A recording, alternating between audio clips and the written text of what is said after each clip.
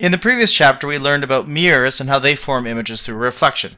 So now we're looking at lenses and how they form images through refraction. So we're looking at spherical lenses, just like we looked at spherical mirrors.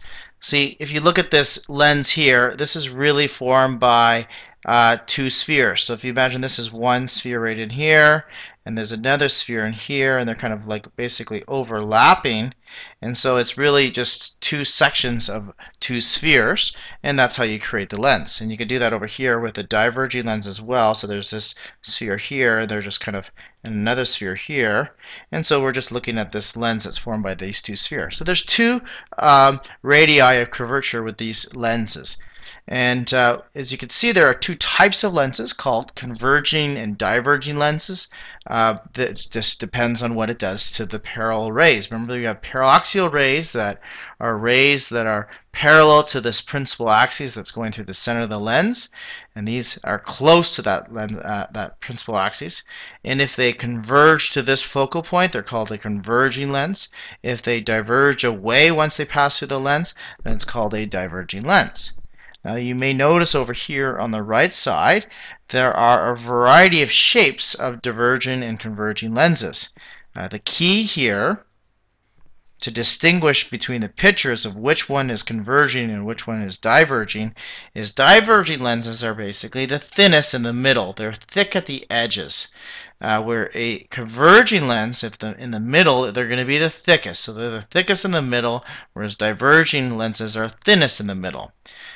Just like mirrors, converging mirrors, and so hence converging lenses have a positive focal length, and diverging lenses will have a negative focal length. The focal length is the distance from the center of the lens to the focal point. So for a converging lens, it's going to be positive here, and for a diverging lens, it's going to be negative. So a positive focal length back of the lens for converging lenses, but diverging negative focal length, and it will be a focus that's in front of the lens. That's different for mirrors. Also, the name confuses people too.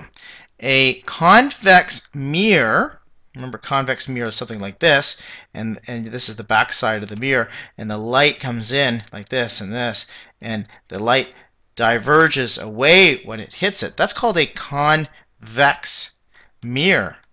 Well, a diverging lens is not called convex. It's actually a concave lens. So that's another difference between them. So in a converging mirror, that was a concave mirror, if you recall. The rays come in through here like this, and then they converge towards this point here called the focus. All right, and so a concave mirror was converging, but no, in converging lenses, it's called a convex lens. There's a lot of names, as you can see, and it just depends on what the radius is on the surfaces. This is called a plano convex because it's flat on one side and convex on the other side. You don't need to know the names, really, but you do need to know how to distinguish and tell which ones are converging and which ones are diverging. I should also point out that in any lens there are two focal points.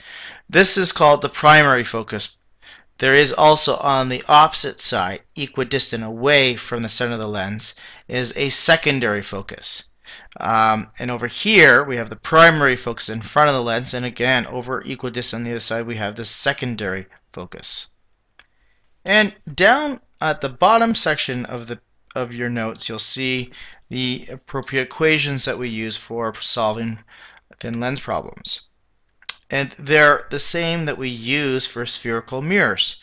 Because we're dealing with spherical lenses, the focal length is still half the radius of curvature, and the thin lens equation is the same one we would use for mirrors. And the magnification equation is the same. There are some differences in the sign conventions. Okay, what is the same? Well, in object that is considered real is still going to be in front of the mirror or lens. It's still considered positive. And if you happen to have a virtual object, it would be an object that was placed on the back of the lens or the back of a mirror. That hasn't changed. What has changed, I'll say what's the same, the image distance. the image distance is positive, that's still going to be considered a real image, whether it's a mirror or a lens. And if you have a negative image distance, that's still a virtual image. It's just where the image actually forms. So a real image will form back behind the lens, where a virtual image will form in front of the lens. Let me try to show you what I mean by that.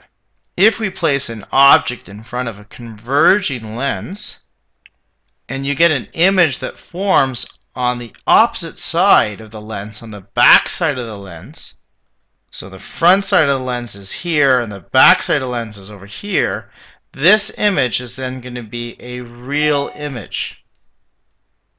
These light rays that leave the object and refract through the lens through here and form this image are actually going to intersect where the image is. And so therefore it is considered a real image. Now let's say we put the object quite close to the lens, in between the focal point and the lens. We'll get an image that is on the same side as the object. And if you were to try to put a screen here right where the image is, you wouldn't be able to capture it on the screen like you would over here if the image formed on the back of the lens. The only way you're going to be able to see this image is if you were to look through the lens with your eye here and view this object, and that object would appear larger, it would be magnified. This would act as a magnifying glass. So this image would be virtual, and so this would be a virtual image. Now the image distance here would be negative. If the image forms over here on this side, that is a positive image distance. So object and distances are the same as it was before, but images, where they're located with respect to the front and the back of the lens, is the opposite. Remember, for mirrors, real images will form in front of the mirror, and virtual images will form behind the mirror. It's the opposite case with lenses. Are there any other differences or similarities? Well, if you have a positive focal length or radius of curvature, it's still called converging. If it's a negative focal length or radius of curvature, it's still called diverging. And it's a converging mirror or lens, I guess, but since we're talking about lenses, this should be really changed to lenses.